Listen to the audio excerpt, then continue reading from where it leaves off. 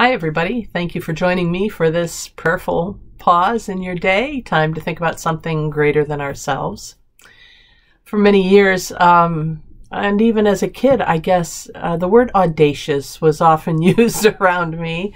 And I had to look it up, and I was surprised years ago, and I looked it up and made sure that the meaning is still what I had remembered it. There are two different meanings of the word audacious.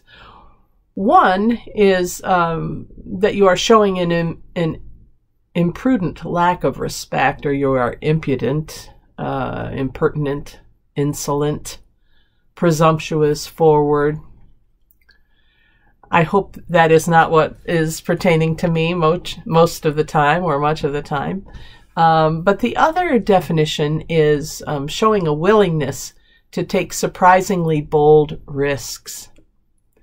I thought about this word because not too long ago, a friend of mine who works with the Presbyterian Foundation and has been advising our church on all kinds of matters related to the sale of our building and moving forward with the ministry that we're doing now.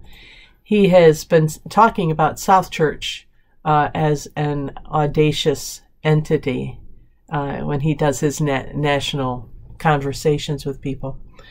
So today, when I went to my, readings that I do every morning as part of my meditation, and I ran across this from the Assisi Institute, something you might want to subscribe to. These are all free, but the Assisi Institute presents a really interesting take on current events, whatever's happening now.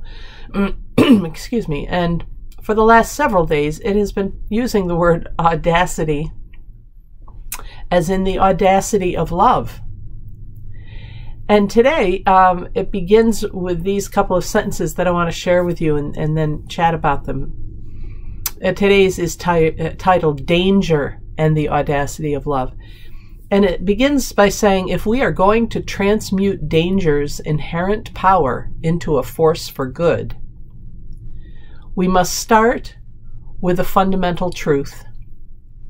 Everything that exists, including our emotions, is literally a form of energy shaped by intention. Let me read that sentence again. The truth. Everything that exists, including our emotions, is literally a form of energy shaped by intention. It goes on to say, therefore, if we want to bring good out of this dangerous pandemic we are facing, we have no choice but to be motivated by love. Because only love can transmute darkness into light. Only love can transmute darkness into light.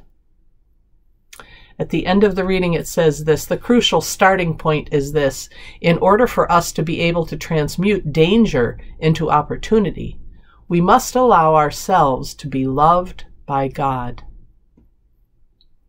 We must avail ourselves of God's mercy, kindness, and compassion.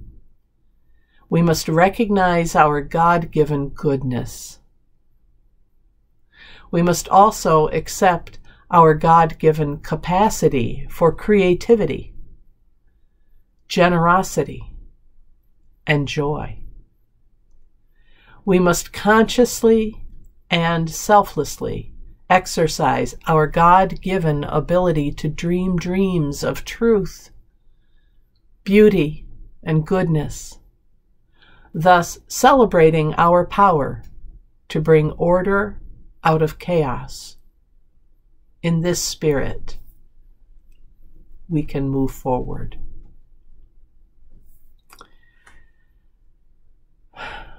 We've been doing a lot of reflecting here over these last many weeks about how to live, how to make sense out of what's happening here. I think many of us have found moments where we thrive and don't just survive during the pandemic. We're very privileged in that regard because many of us are able to stay home and to practice the social distance and the face coverings, and there are many people who can't.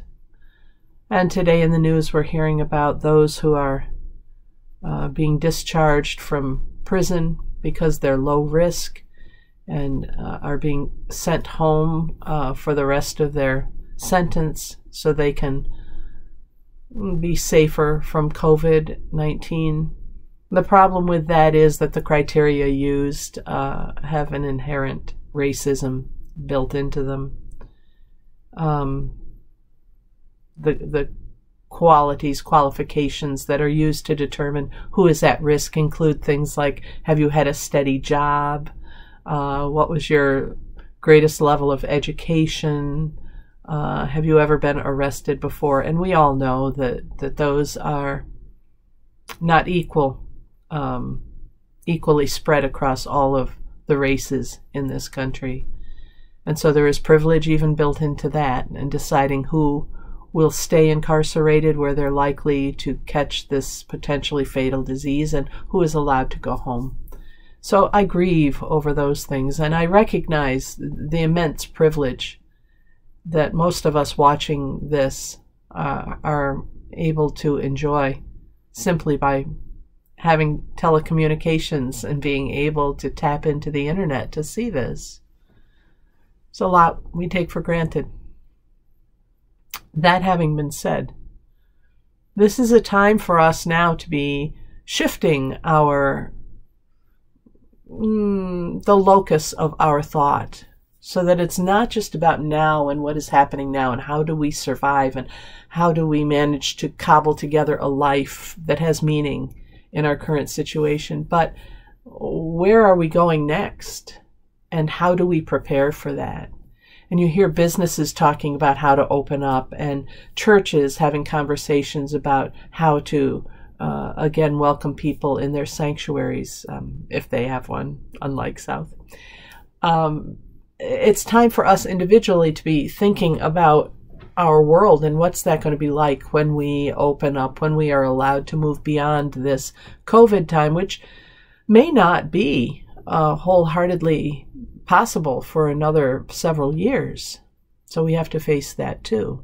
However, I think that these readings call to mind that we have to be audacious in our co-creating with God, audacious in our owning our creativity, audacious in daring to dream and daring to hope and to plan. Because remember, the two definitions of audacious, well, the one is really not having respect that we should have, but the other is showing a willingness to take surprisingly bold risks. We need to be surprisingly bold in how we dream our future.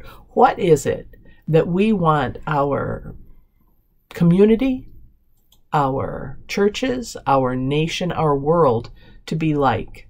If we were starting from scratch, just imagine this. This is the assignment for the day. If you were starting from scratch to create the world as you want it to be, as you believe it should be, not could. Don't get bogged down in what's possible and what isn't. Just blue sky dream this for a little bit. For some of us, we would call it the KOG, the kingdom of God. But whether you use that terminology or not, what is it? What is your vision as you start with nothing there? No preconceived ideas, no concepts that we have to employ. What would you want the world to look like? Because the way to get to that is freeing up ourselves from fear, from anger, from all of the negative things that come and hold us down, saying that can never happen. It's by taking those off and saying, with God, all things are possible. And by spending time thinking about that and beginning to construct, this will be an ongoing exercise. It's not a one-shot deal. By beginning to construct what we want things to be like, we start to send out those energy waves, if you will. If we talk with someone else about it, then those words carry the energy with them. If we write about them, if we are just thinking and praying about them, we begin to align our energies together. We can make something better, something different. But we have to be audacious enough, bold enough to step out in love and begin doing that. And there's no time like now, because what else are you going to do during your day, right? So I invite you today to be thinking about that, and probably I'll come back to it, if not tomorrow, in the next week sometime, to see how you're doing. What is it? Talk it over with family and friends, whoever is around you, or on the phone even, or on Zoom, or whatever platform you're using to connect with people. What do you want this place to look like? And there can be no naysayers. There can be no judges, and there can be no yeah buts. Yeah, good idea, but. No, none of that. This is just putting it out there, creating pure thought, being audacious in planning our future. Okay? I think that's enough, more than enough to think about for today. Thank you. Thank you for joining me. I'm Pastor Deb Swift. I'm pastor of South Presbyterian Church in Rochester, New York, and you've been engaging in a prayerful pause with the pastor. If you'd like to learn more about South Church and our Acts of Faith ministry and how we are becoming really a truly virtual church during this COVID time, I invite you to visit our website, which is on the end slide, or go to where you found this video and find the rest of our videos, which is our YouTube channel, South Church Rochester. South Church Rochester. We'll see you again next time. Be safe, keep the faith, or find the faith, or think about the faith, or develop the faith, whatever it is you need to do for where you are on your journey. There's a home for you here. And God is good all the time. All right, go. Have a great day. See you next time. Bye for now.